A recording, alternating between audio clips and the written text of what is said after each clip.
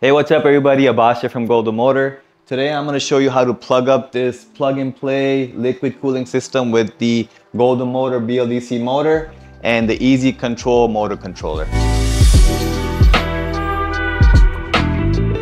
Okay, so let me unbox everything. This is the controller right here. And these are the wiring harnesses that come with the controller. Let's unpack the motor now. This is the instructions that comes with the motor. And this is a 48 volt liquid cooled motor. So it already comes with two pipes, this one. Two hose pipes, 1 and 2. These are the phase wires. And these are some extra plugs that come with the motor right here. So I'm gonna keep these out of the way. And finally, let's unbox the liquid cooling kit. So this one also comes with two pipes, brackets, the sump pump, the DC converter, the container for the coolant, and all the necessary pipes and everything. Alrighty, let's get all this assembled. Okay, I'm gonna hook up the controller now to the motor. I'm gonna do it pretty quickly in this video. I've done a detailed video on how to do the connection and the programming already. I'll put that in the description below. I've already done how to hook up a joystick throttle to the controller. I'm using a joystick throttle because a lot of people use this water-cooled setup for inboard motors and sailboat motors, but this can be used for pretty much any application. I have my handy dandy testing 48 volt battery, and now let's get this party started.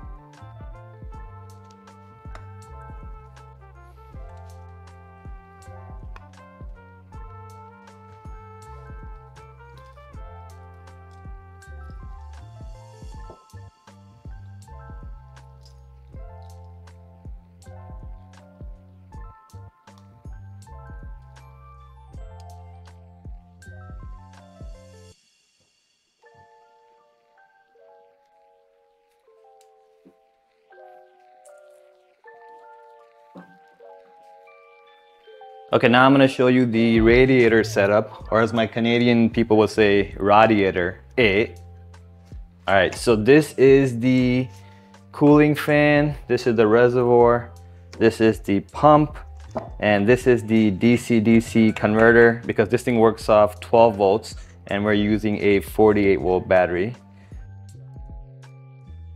So my first step is to put this bolt that came with the kit. And by the way, this thing is plug and play with this controller and the motor, so that's a good thing. Put the reservoir on top of the pump. And you wanna make sure everything is tight because you don't want water to be leaking anywhere. So this is a 18 mil wrench. And the side that has the two holes on it, that's gonna stay on top.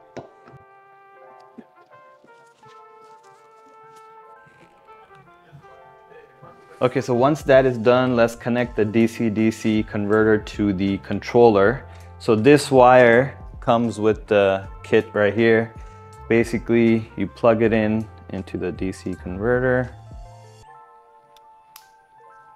Make sure you hear that click. And then there's two negative terminal and a positive terminal coming out of it. Negative terminal is gonna go in with the negative side on the controller. I'm gonna put that on.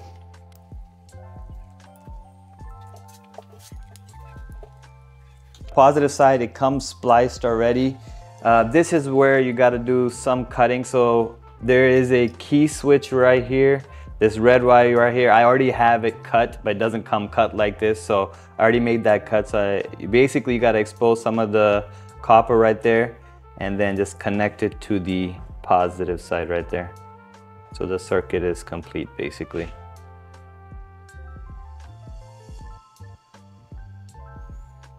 And there you go. If I turn the controller on right now, this system is set up, the fan should go. So let's try it out. Okay, let me turn it on and show you.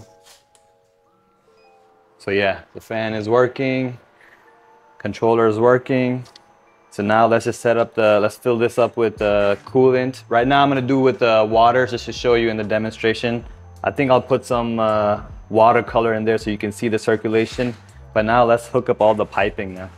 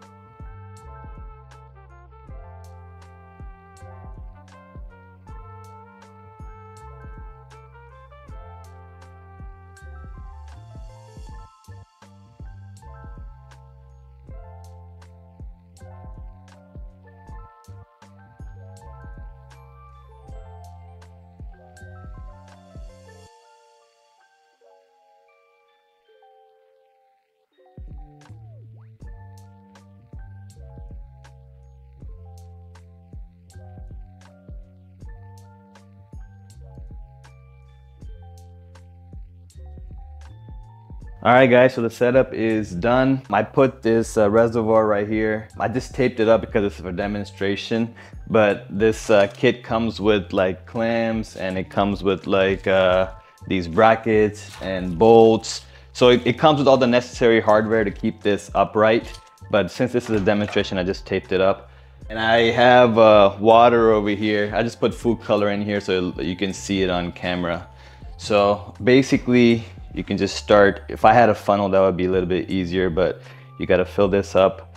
There's reservoir. I think it takes about 3 or 4 times, because what I'll do is I'll fill it up so it reaches up to there, and then I'll turn it on. It starts circulating, and then I turn it back off, put it back, put more in there. So you have to fill this up 3 or 4 times so the circulation, it has enough water in there for circulation.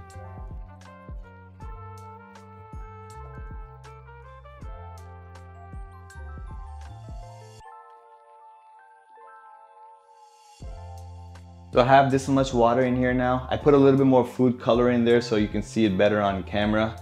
But basically this is a plug and play system. So now when I turn the battery on, the water should start circulating. But then again, I have to do it 3 or 4 more times to put in there so it's like enough water in the whole piping system. So let me show you how it works. Yeah, so it sucked all the water in, but it's getting stopped over here because not enough water in circulation. So yeah, I'm gonna repeat this process, like to fill this up 3 or 4 more times. And then when I'm done with that process, I'm gonna show you how this beauty looks. All right guys, so I have the water fully in. It's all throughout the pipes. Last step you wanna do is put this bolt in to seal the reservoir. Once that is done, then we turn the battery on. Your controller should turn on, your throttle should turn on.